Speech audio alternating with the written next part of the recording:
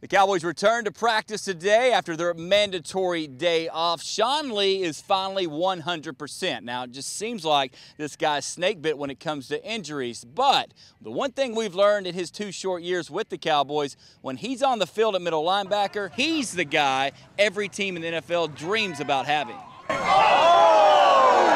Sean Lee has been extra motivated at this training camp because he loves this game so much. He feels like he let the Cowboys down last year when he suffered a season-ending toe injury. I feel great. I'm ready to go. I've been had a great offseason, completely healthy. We got to find a way to be a better football team. We've been 8-8 2 years in a row, so we're going to have to find a way to be better and be more consistent, and that's across the board. That includes me.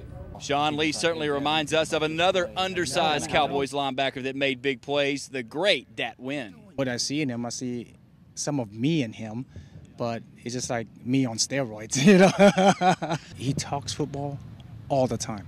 He lives football, eats football. It is what he is, and he's one of those guys that will be successful. I think everybody we have in our defense is suited to play this defense. The key for us is to become a consistent defense, something we haven't been in the past. I mean, it's almost like he has no choice but to be out there and be healthy. Yes, and I think the pressure is going to be on him to be the leader, and he wants to. And I think hopefully that injury bug has passed him. The guy that brings his lunch pail, this is the guy that's smart. He knows not just his position, but he knows everybody else's position, what they're supposed to do. So, you know, he's just one of those coaches. He's a coach on the field. Let's switch to the secondary. It's been interesting watching last year's top draft pick, Morris Claiborne.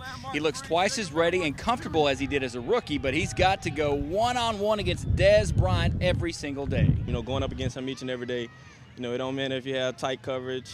You know, sometimes he still come away with balls.